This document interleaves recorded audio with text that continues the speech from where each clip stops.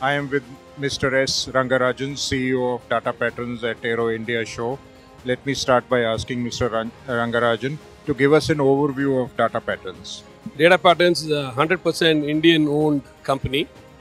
We've been in defense and aerospace for nearly 3 decades now. We worked with ISRO initially. Now extensively last 20 years we've been working with DRDO.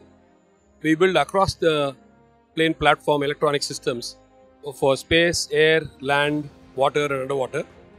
Over the last 20 years we've done number of systems for fighters, rotary wing helicopters, missiles, UAVs, ground systems like BrahMos fire control system, and then radars.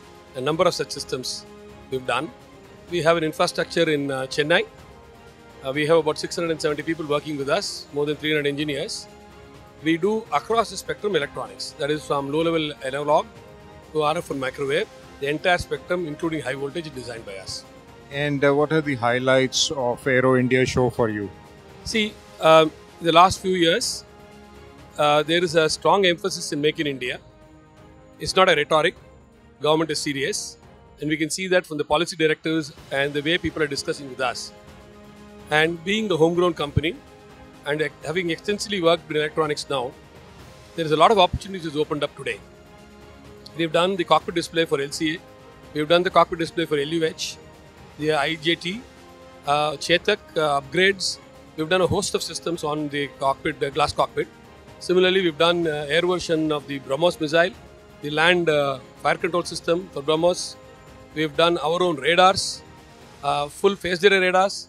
Only company having designed and built radars in India other than BEL and DRDO, but wholly designed done by us.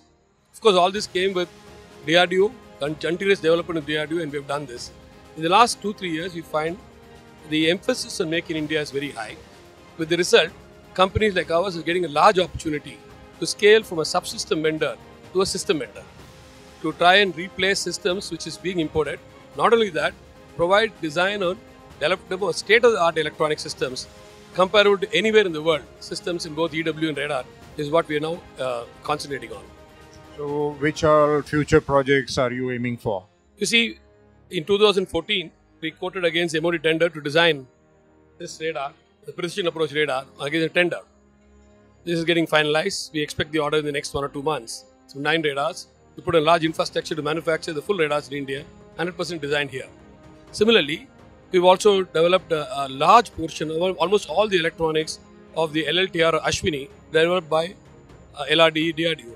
That radar is successfully accepted by Air Force, and if the transfer technology comes to us from DRDO, having been the largest supplier of electronics to this, then we will put up a greenfield facility in Chennai to manufacture state-of-the-art radar and EW platforms. Similarly, we've had detailed discussions with HAL to try and do avionics, which is presently being imported by them. Why don't we do an indigenous equivalent today's technology avionics? So we are in the process of generating a whole range of systems which can get replaced in our Indian aircrafts.